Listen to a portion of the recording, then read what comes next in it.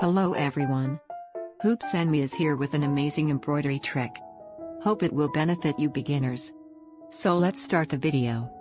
Are you guys also fed up from the marks left on the fabric, or you have to be very conscious when you are transferring the pattern to fabric? Don't worry, I came up with a superb solution. Visit Dara's app. Type erasable pen in search bar. Look, we found it in very reasonable prices, just 288 rupees for 2 pens. Wow.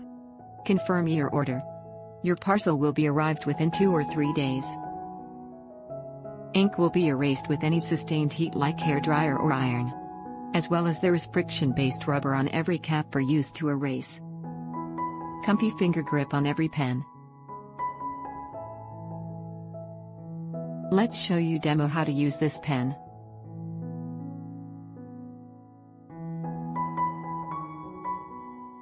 Number 1 method for erasing is to use friction-based rubber, but it required lots of energy.